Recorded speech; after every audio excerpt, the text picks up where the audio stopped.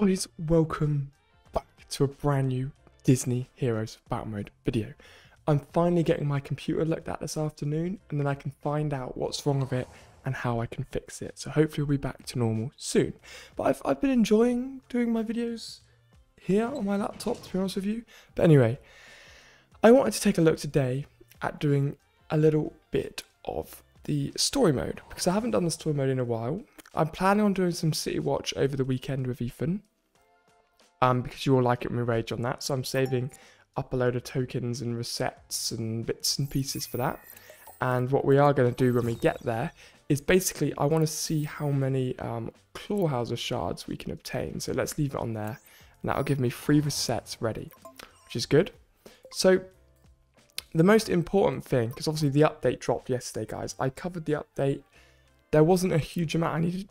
There wasn't a huge amount I needed to get into, so you know it wasn't really a huge sort of cover on that update. But the main thing to take home, guys, is that the level was increased by another 5, and you can get up to red yellow. For those who didn't watch yesterday's video, that's it. You're not missing out on anything else. This is just a small drop, I reckon, ready for their 3rd year anniversary, which I believe is coming soon. So we've got quite good stuff to talk about. So I wanted to discuss mods now, guys. Now, when it comes to mods, it's not overly complicated at all. It looks very, very scary, but I'm going to tell you why you should use certain mods. And I'm not going to go through every single character individually. I'm just going to give you a little bit of a rundown on why you should be using them for basically class types. And please do comment down below if you agree, or you have different things that you'd like to do with mods, or you just flat out disagree with me, guys. You know, I want to know your opinions on everything. So I always like to use Clawhauser as an example. As you guys know, I've done that quite a lot. And this is, to be fair, this is because Jai gave me that fantastic technique with mods. So if we look at Clawhauser's mods here, you can see that I've obviously equipped 3 health HP mods. And that's because Clawhauser's a tank. And he has... So let's start from basically ground 1 here. What type is the character you want to equip mods onto? Now, mods are very expensive to level up. They use a lot of supplies. So you're only really going to be able to maybe get 2 or 3 characters really leveled up. So really do focus on those characters which you know are meta in the game, or you just like. You know, at the end of the day, who cares if a character's good if you actually like using them? So you can see here with Clawhauser, the best kind of approach is to make sure he has HP mods. Because like I said, obviously, if you don't know what role a character is, guys, you can see that in the detailed stats. So he's a tank, so the best thing to do is increase his HP. And you can see here that the purple upgrades, guys, are where the mods are kicking in. And then, so that is very, very important. And you can see he's nearly got 2 million HP. Now, the reason I've buffed reality on Clawhauser, so you need to take this advice and push it across every single character. So the best thing to do is look at their skills and understand why you need to upgrade them. So, for example, I looked through Clawhauser's skills, and there's a couple of instances. So you can see Hot Dancer here, reality. So the amount healed is equal to 25% of Clawhauser's armor, which is okay. So if you were to increase armor, that would increase the amount healed, because it would be 25% of that mod increase that you've applied to armor. Now, I haven't gone down that route because personally his special is good enough without needing enhancement. And then we've got basic damage increase is equal to 120% of reality. So now what's brilliant is that I've upgraded reality so much that every single person's attack is going to fly up when he uses his special, and then I can use someone like Kermit to do, I mean, it goes on to everyone anyway, but then you can dupe it and make it last longer. So that is why, logically, with Clawhauser, I would choose to upgrade reality. So basically, guys, you know, I don't want to make this too complex and in detail. My real bit of advice for you is to just analyze the character you're upgrading. There's no like mass guide I can give you, or mass tips for every character I can give you. It's just look at the character's skill set. Why are you using them on your team? So for example, again, I use Clawhauser as a tank to take all the damage. So we have, as you can see, 1, 2, 3, and I will put a 4th one there. I just haven't done it yet. And then I'll have 4 HP mods, which are really going to bring up his HP. So what I could do here is put an armor mod on here, which would increase the overall healing, which would be fantastic, but I'm half tempted to just go for 4 realities and really bring up his damage buff, because I've not had any issue at the moment with health. So so I've analysed my character, right? So let's do this as if I was a noob. I've analysed my character. I've understood that his why is my alarm going off? I've understood that this character needs reality to be increased from his main special. So now if we flick through the specials here, right, like this, normal damage here. So Clawhauser pulls a donut throwing star, dealing damage to 2 closest enemies, and then eats, and then he also eats a donut, increasing HP, and he gets an armor buff. So there's nothing about reality in there for now. So that's fine, let's move on. Clawhauser slurps down soda, increasing his attack speed and increasing his reality. So that further increases his reality. And then he gains armor equal to... So this is basically one of the main kind of stages that I recommend people use Clawhauser. Because what happens... So yeah, so the best move on here is the... Oh my goodness. Clawhauser gains armor equal to 100% of his reality and gains reality equal to 100% of his armor. So basically... the more reality you have, the more armor he'll get, making him indestructible, nearly indestructible, guys. So that is a very important thing to take note of. So this isn't a breakdown of Clawhauser's skills. What I'm trying to explain to you guys is that it's very important to make sure you upgrade mods which are useful for their skills. And what mod can increase more skills than one?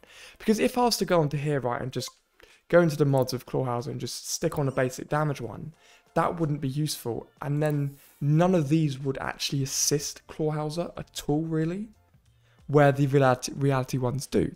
So that's basically what... So I'll show you for one more example, guys. So also if I go onto Ian, I've applied the same logic, right? Okay, I'm nowhere near having his skills on the same level, because this is before I got told the secret technique, which I'll let you know shortly. So if I click Ian's mods, right, I've done this, and I've done his skill power, because Ian is a skill power demon. And then I've done his green skill. So I know for a fact the best thing about Ian is his green skill, and I've already put 2 mods on that. So I've got this plus 20 levels, and I'll be able to get this up to 2, 4, 5 down the line. And what that does is basically allow his firework to wipe the whole team no matter what. So what I want to do is get 2 more mods on, and then further increase the skill damage, which this is doing, and then increase the levels of this move as well, which is going to further increase the damage.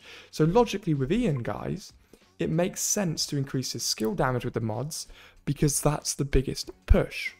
So my only advice to you, and I hope you take away from this, is just analyze the characters before you put the corresponding mods on. Because putting a HP mod on Ian would be a waste, because he's not a tank. Yes, you could argue, well, it would keep him alive longer, but that's not what you use Ian for. You'd have someone on who could support him, like Kermit, who can keep him invincible, and then you want to just spam his skills out. That is a very, very important element, having his skills just push. So basically, guys, the secret technique here, and so you find out what color the character is, right? So you go to team knocks down colors. So I know, so let's do Ian, right? I know Ian's red, and I know that there's no other red character here who I particularly care about. So what I would do here is start to break some mods. So not break, upgrade. So I know Korra, right? I think with Korra I have 300 spare shards. So find a character you have loads of spare shards for, right? Mr. Incredible, ridiculous amount of shards. So you're going to go into his badges, and you're going to equip one. So let's just still, let's just take a skill one here. I don't actually have any spare.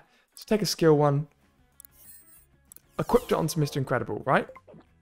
now you can use all of Mr. Incredible's shards here. So say I want to get that to plus 10, right? That's on plus 10, lovely. Actually, let's get it to plus 10 like that. So we've got that to plus 10 now, guys, which is fantastic. And that has eaten away at a lot of Mr. Incredible shards. But I don't use Mr. Incredible, so I really don't care. And then if we continue going through, I notice I've got 760 for Eve, so I can do the same thing here. So I'll grab this one, equip it on, like that. And then what I'll do is I'll advance this one as well. And I'll go to as far as I can, like that. So that one, I got to plus 10 as well. So now, what you can do with this, guys, is unequip it. And then go over to Mr. Incredible as well. Where is he? Mr. Incredible. Unequipped it. Right? Like that. And then what you can do is go over to Ian. And basically just do this. Show. You can see that's on plus 10, right? And that's a big... Okay, I know I haven't got the level upgraded much. But that's not the point at the moment. So now I can equip that. And it only still costs 25. Okay, yes, I don't have enough shards for Ian at the moment. But my point to you here is that it doesn't increase the amount of shards it takes to drop onto a good character. So I unfortunately can't obtain Ian shards yet. So this will be a little bit of a grind for me. But as I go through story mode, guys, and you know, I produce this video, so I'm going to do another story mode video tomorrow on the Elite campaign this time. It's going to allow me to push very slowly with Ian. And then I can unlock the missions, and I think you can get like 6 a day. So it doesn't become too difficult. But yeah, it's a good start basically, guys. And that means that in the chamber now, I have 2 of these ridiculous mods ready to go.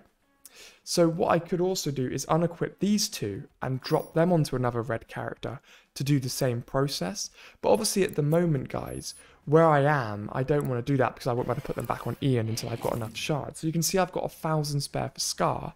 So I do the same thing with Scar, which would then equal me being able to chuck them over onto Ian. So that is my advice for you guys. I'm not going to go through every single character, but I just wanted to tell you the most important thing to do is work on stuff which makes sense for that individual character.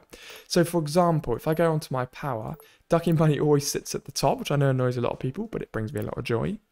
You can see with Ducky and Bunny, right, that I did quite an arrange here. Now, back when I was a little bit more of a noob, but it works nicely because what I've increased with Ducky and Bunny is his extra fluffy, right? And I just thought I'd do this as a bit of a test. It's a bit of just a randomness. So every time Ducky and Bunny do damage to an enemy, they heal. And look how much I've increased it because I've absolutely slaughtered these bottom mods here. And then I've just got a bit of a general normal crit, which isn't really useful. That's a bit of a waste. And then on here, I've just got armor increase, which is okay because it just keeps Ducky and Bunny alive a little bit. But this one here works really well because every single time Ducky and Bunny attack, they're gaining health. And that's one of those important things again, guys. So, yeah. If you really want me to focus on individual characters, please comment down below ones you're working on. But that wasn't the aim of this video. I want to do a bit of a generalize of mods. So do let me know what you think, guys. The next character I'm going to work on is Ian. So tomorrow you're going to see me smash through some Elite campaign, which I'm looking forward to. So yeah, I'm going to get those 2 mods on Ian, and then I can faff around with those ones afterwards. But then I can get 2 mods onto him and see how far I can upgrade them.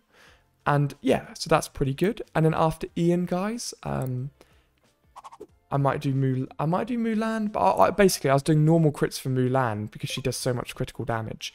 But before I knew about that technique, I've kind of got a really good amount of mods on Mulan. So she's a kind of a character I'm ignoring for now, and I'll revisit her later on. So Mulan's doing quite well, but you can always just chuck that onto somebody else, upgrade them and bring them back, guys. So there's no harm in that at all. Cheshire Cat, I haven't done any on him yet. Clawhauser, I've done a pro build in Clawhauser.